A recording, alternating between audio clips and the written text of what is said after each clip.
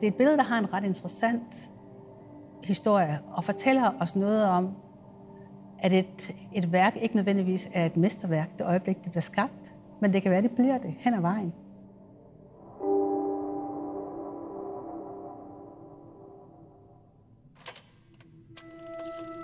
Matisse træder ind på kunstscenen i 1905 for alvor. Det er der, han bryder igennem på den parisiske efterårssalon, Salon de Tom.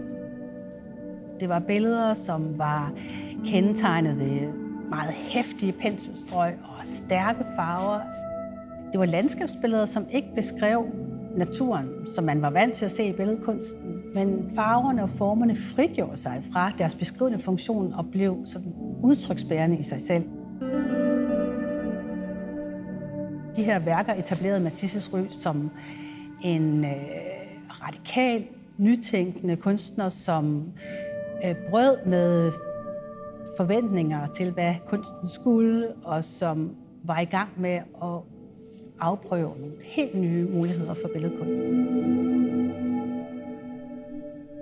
Det er meget vanskeligt for samtidens publikum at forstå, hvad pokker det her handler om. Men han har jo ganske få støtter. De fleste af dem uden for Frankrig. Der er der også danske kunstsamlere, der begynder at interessere sig for Matisse, Christian Tetzenlund og Johannes Rum. Og det var derfor, at vi også har Matisse i Danmark i dag. I 1906 dukker den russiske samler Sergej Shukin op, og fra 1908 begynder han at bestille værker af Matisse til sin residens i Moskva. Og i de efterfølgende år, der bliver Shukin den aller vigtigste støtte for Matisse. Han er klar til at tage imod de mest radikale og udskældte værker, man kan forestille sig. Også selvom de bliver kritiseret derhjemme i Moskva. Man mener faktisk, at Shukin han er skadelig for ungdommen, fordi han udsætter dem for de her vanvittige værker. Men han får nogle store bestillinger fra Shukin, og det er blandt andet dem, der betyder, at han har råd til at leje et hus og opføre et atelier.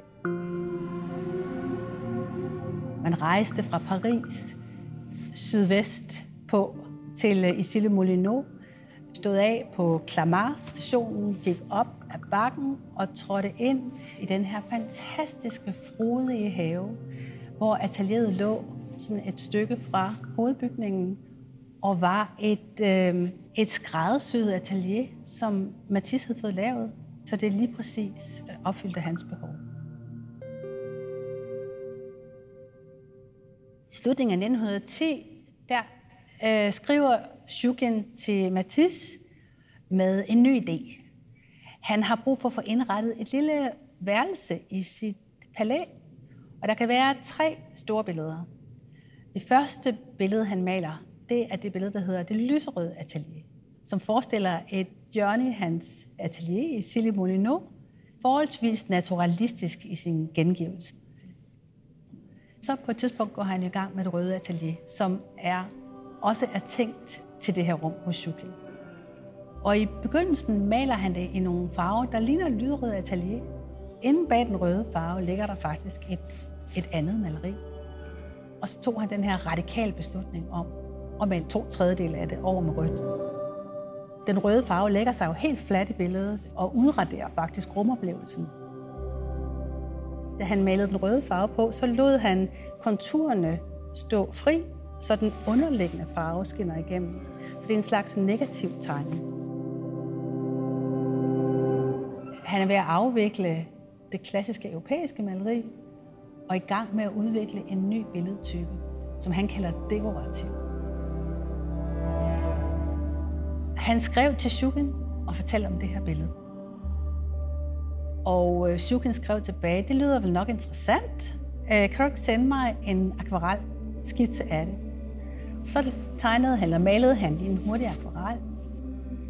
Matisse, han sender brevet til Moskva, og så skriver Shukin tilbage. Tak, det lyder interessant, men jeg foretrækker nu dine malerier med figurer.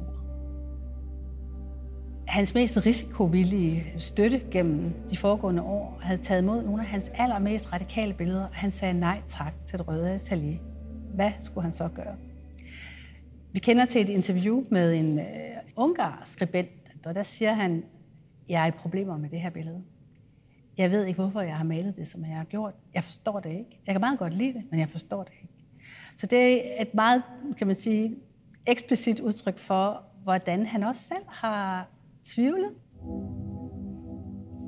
Men senere der er der en engelsk kurator, forfatter og kunsthistoriker og kunstner, der henvender sig til ham, Roger Fry, og beder om at låne nogle værker til en stor udstilling med moderne kunst i London.